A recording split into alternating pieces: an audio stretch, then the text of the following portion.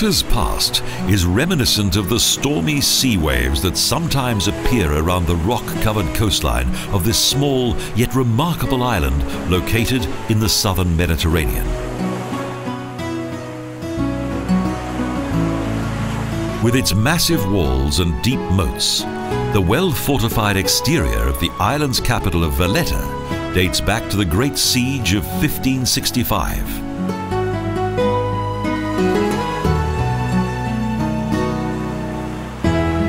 After the war with the Turks was eventually won, the Christian rulers decided to create a new fortified city here.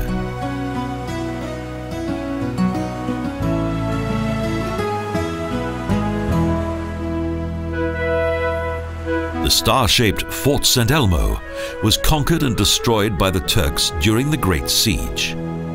However, 2 years later, the rebuilding of the fortress began.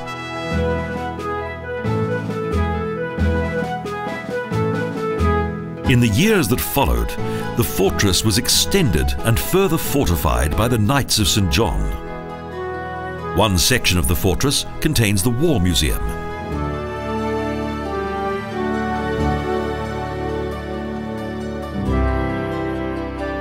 Even today, the fort captivates due to its strategic location on a headland at the end of a peninsula upon which the historic city of Valletta is built.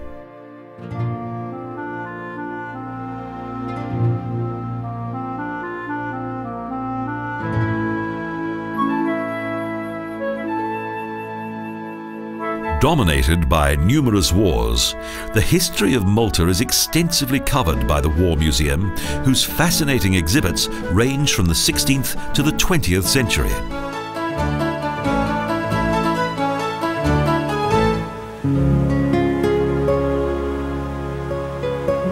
The Lower Barracca Gardens date back to British colonial times. In 1814, Malta became an official colony of the Crown just a few years after Napoleon's army had occupied the island.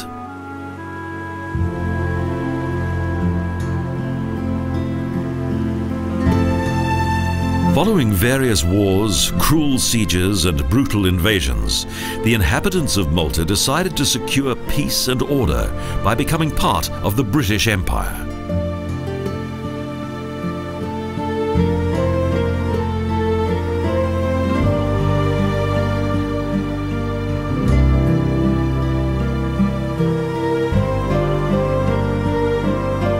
The Upper Barracca Gardens were also created by the British.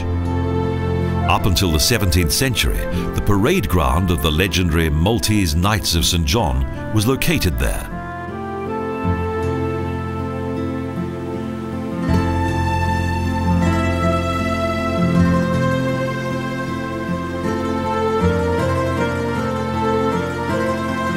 Today, the gardens are a popular place to relax. And from here are the most beautiful views of the harbour below.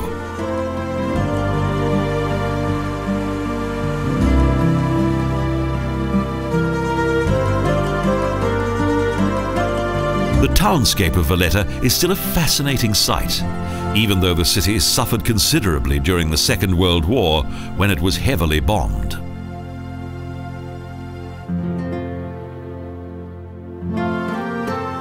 As one of the first cities in Europe to have been officially designed on a drawing board in the 16th century, Valletta was quite unique.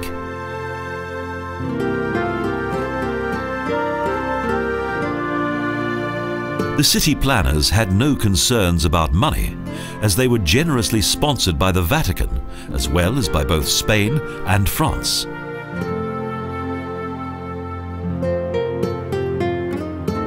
Eventual victory over the Turks was rewarded financially and also by the commissioning of many respected architects who also designed the Auberge de Castille et Leon.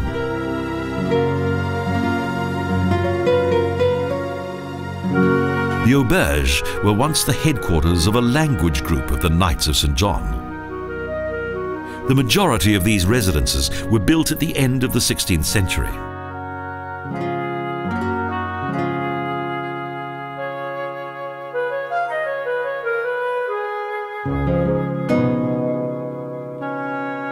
The most striking feature of the old houses in the heart of Valletta is the traditional balconies that come in all shapes and sizes. They protect the rooms from direct sunlight and keep the interior cool.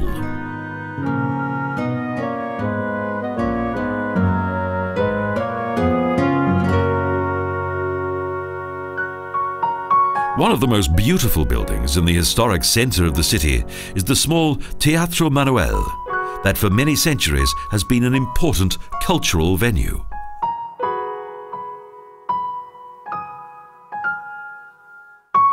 The theatre's impressively decorated interior is a truly fascinating architectural gem.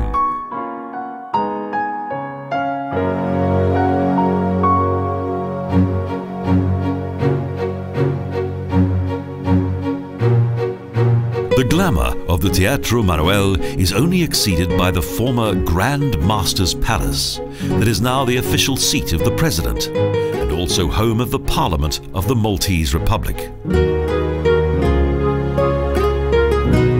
Gerolamo Cassar, Malta's greatest architect of the 16th century, was responsible for the construction of the palace.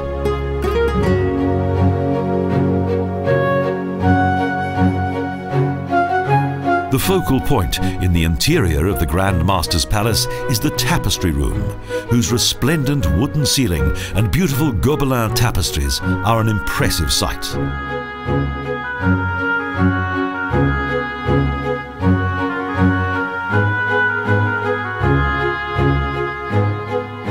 Even here, an historic collection of weaponry and armory indicates the island's military past, and its famous religious order of the Knights of St. John of Jerusalem that later became the Maltese Order.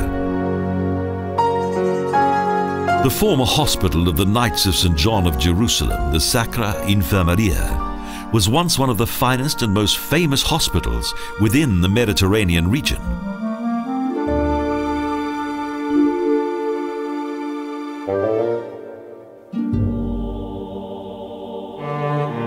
Due to the highly detailed reconstruction of its many original features, the historic everyday life of this important hospital can be seen once more. For the Hospitalers, the creation of a hospital was of the utmost priority. St. John's Co-Cathedral is one of the island's most prized cultural treasures.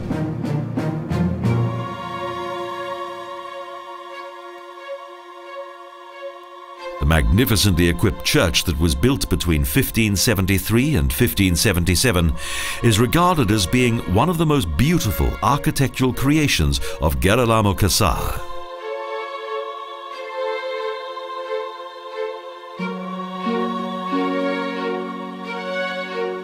The cathedral is the final resting place of many of Malta's Grand Masters.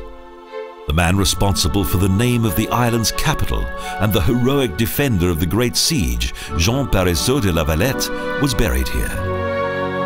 Containing several valuable treasures, the St. Paul Shipwreck Church is a reminder of St. Paul, who arrived in Malta in 60 AD after his ship was wrecked.